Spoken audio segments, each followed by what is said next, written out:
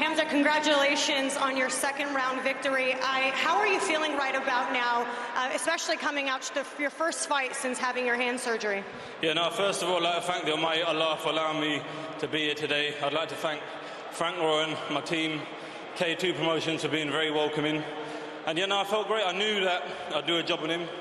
Did I knew I'd do it that quick? No, I thought I'd get him out there around 10 or so, but I'm happy. You did say that this was your toughest fight to date. It didn't come off that way. It came off relatively easy, with all due respect. Yeah, no, I've been training like mad. You know what it is? Loads of people write me off after my performance a few fights ago. But listen, I'm here. I've got the WBC silver. Hopefully next year I'll fight for a world title. I think I'm ready. This is the man who will make it happen. Let's see what happens. Frank, we got to talk about the special talent that he is. What is it that you guys have in store for him? Just continue what he's doing. You know, he's moving from strength to strength. He's made a statement tonight. He's come into the other guy's backyard, fought an undefeated fighter, and beat him in front of his crowd. A very good fighter, and done a job. I mean, that was an excellent, composed and brilliant performance.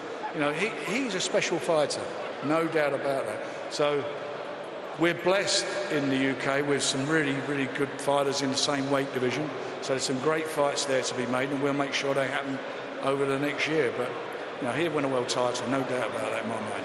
Denzel Bentley is also a part of your stable, and that's something that a fight that obviously fight fans would like to see between the two of you. Is that someone you would like to face next? Yeah, of course. I'd be stupid not to. It makes for a great fight. It's got all the ingredients to make for a great fight.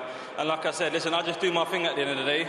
I've got a promoter for a reason, and I just leave that to him. Frank? Listen, I'm blessed. I'm working with some great fighters, some exciting young talent that we work with from day one, bringing them through the system, how we work, and he's delivered. Every time he steps into the ring, he delivers, and he does that because he's a consummate professional. He puts a lot of work and effort into his training. He goes up to the States, spends a long time in camp there. A lot of guys want to be champions, say, I want to do it. He's working to do it. And it all shows in the ring. When he gets in this ring, he's an exciting fighter. He's a British Tommy Hearns. That's what he is. That's a compliment itself, isn't it? Huge compliment. Cheers, thank you. Well, all the best to you guys tonight.